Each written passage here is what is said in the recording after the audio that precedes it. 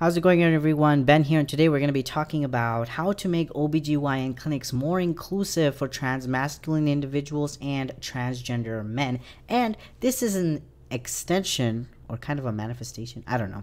This is basically a projection of the research that I published 2 years ago in the Journal of Lower Genital Tract Disease in my first author research publication. It's a huge accomplishment for me, and I think that information should be accessible to you all, specifically TGNC folks in general, because it's pertaining to TGNC people. And I think it'll help advocate for yourself in an OBGYN setting so that you are aware of what they can improve on and push them to improve on it, or else, you know, you can scrutinize them if they don't. Now, before I start talking about it, there's some things that I do want to address. Even though I'm talking about OBGYN inclusiveness for transmasculine and transgender men, OBGYN inclusiveness for transfeminine and transgender women are very important as well. But my research primarily focused on masculine identifying trans people, so that's what this video is about. I can make a video about transgender women at a later time and transfeminine people at a later time, but today we're going to be focusing on trans masks. In addition to that, I will be using anatomical terms when I refer to anatomical parts, and I know for a lot of trans people, anatomical names are a form of dysphoria, but I do want to urge and push the idea that we need to separate anatomical parts from gender. Intersex people also have those anatomical parts as well.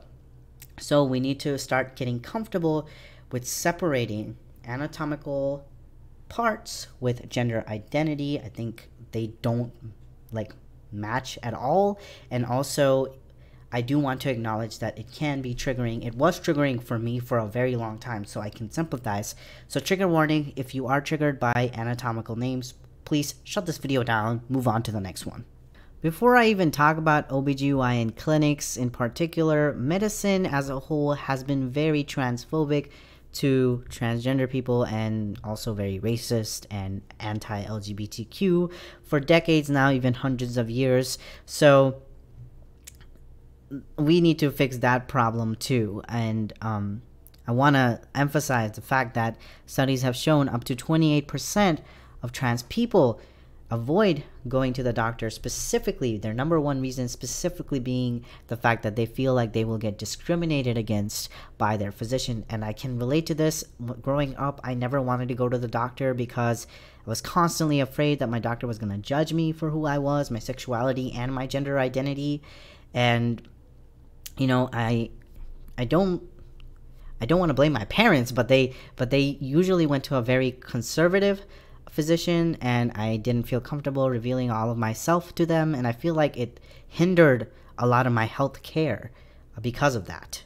So the field of OBGYN, obstetrics and gynecology, particularly looks at the health of the following organs: the breasts, the uterus, the vagina, the cervix, and ovaries, and external genitalia as well. So if you are an individual with any number of those parts, you probably need to go to an OBGYN at some point in your life to make sure that all your bits are working fine. However, for hundreds of years and even decades now, OBGYN clinics have been exclusionary towards cisgender women, and even you can even see it in some OBGYN clinics because they're named women's health centers.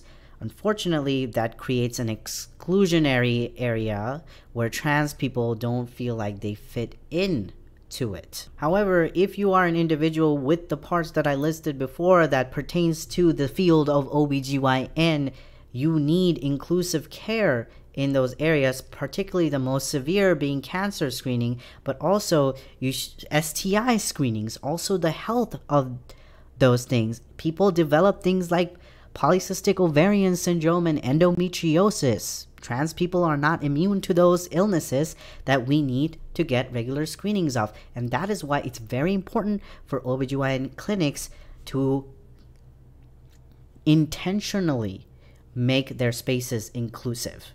Now, my research particularly looked at 3 separate things that OBGYN clinics can do to make transgender masculine individuals and trans masculine non-binary people feel accepted in OBGYN clinics. And those 3 things are language and framing of questions when talking about trans masculine patients, inclusive environments within OBGYN settings, and the lack of gynecology and education that harm and ignore the needs of transgender, masculine, non-binary individuals. When I talk about there being a lack of education when it comes to TGNC health in OBGYN education, in a study of about 141 gynecologists, only about 29% of providers felt comfortable treating the gynecological needs of transgender people.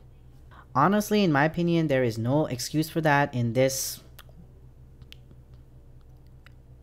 world right now, because of the fact that there are so many educational tools for physicians to get comfortable framing questions, to get comfortable asking relevant questions, and also being respectful when they're asking their questions, asking for pronouns, and even simple things as what kind of sex are you having instead of are you having PIV sex, because that's exclusionary as well.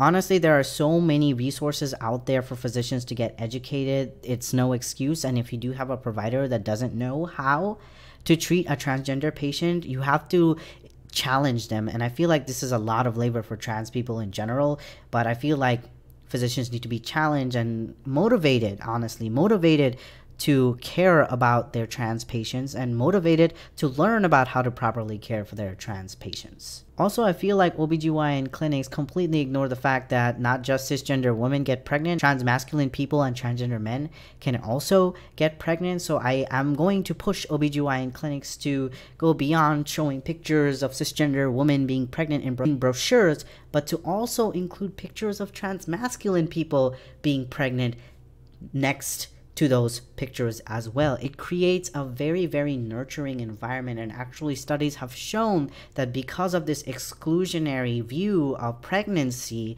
that transgender men, trans masculine people, unfortunately are ignored by the medical system. Non-binary people, I don't think even exist at this point in medical literature, but that's problematic. But also, just including pictures like that creates a better environment for you to feel comfortable, open, and be willing to learn from your physician, and for your physician to learn from you. Regardless of whether or not someone got top surgery, breast cancer is still very real regardless of gender identity. Yes, cisgender men also get breast cancer, and that is a very important place for us to get cancer screenings. And when we get mammograms, that can be a very dysphoric experience that physicians can alleviate for their TGNC patients.